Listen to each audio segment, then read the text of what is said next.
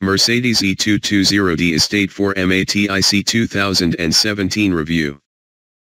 The addition of four-wheel drive doesn't really change much to the Mercedes E-Class Estate's formula, but it's still a refined choice. Verdict: 4-star. The E220D 4MATIC is a strong choice for those after a comfortable and impeccably finished large estate with all-wheel drive. It might not be top of the class in terms of the driving experience, but the Mercedes remains hugely practical and very refined. We're not convinced the advantages of all-wheel drive are as obvious here as they are in comparable SUVs, however, so the cheaper, more economical, and almost as capable rear-wheel drive E-Class estate is the better bet. A decade ago, British buyers who demanded that their executive estate have power sent to all four wheels were mostly forced into Audi's Quattro camp.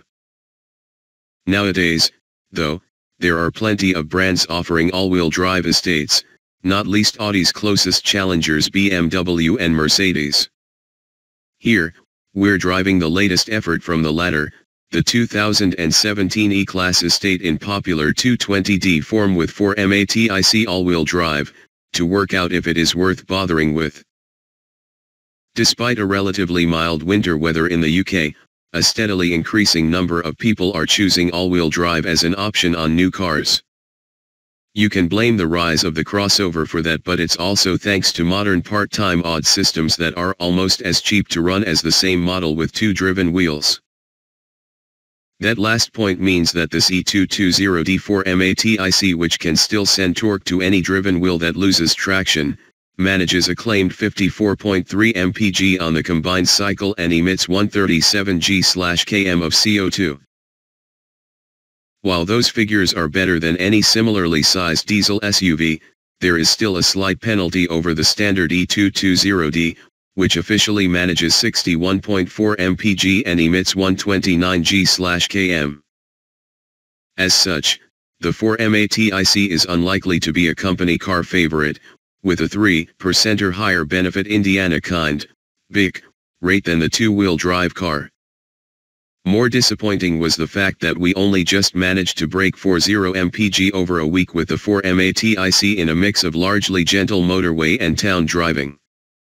The benefits on the road may just outweigh the economy sacrifice for some, however. Grip levels are very impressive, with the heavy E-Class firing off the line with only a hesitation from the 9-speed automatic gearbox to hinder its progress. It feels planted in the bends, too, with any instability or movement under power found in the standard E all but eradicated, though in normal driving you would be hard pushed to notice any difference. If you want to tackle rough terrain, this isn't the right Audi class to buy. There's the forthcoming all-terrain model for that. The introduction of the 4MATIC running gear seems to have no effect on the Merc's fluid and composed ride quality, on our air-sprung test car at least. Performance is very similar, with only 0.1 s lost on the 0 to 62 miles per hour time when compared with the rear-wheel drive model.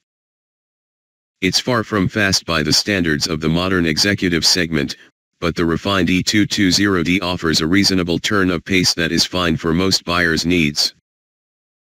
While it's disappointing that the adoption of 4MATIC doesn't boost the E-Class estate's towing capacity of 2.1 tons, that's still better than an S-Drive-equipped BMW 520D and an Audi A6 Avant 2.0 TDI Quattro when it comes to pulling a trailer.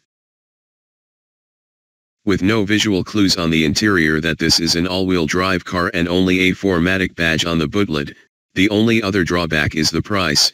At £42,710 it's £1,540 more expensive than the two-wheel drive E220D.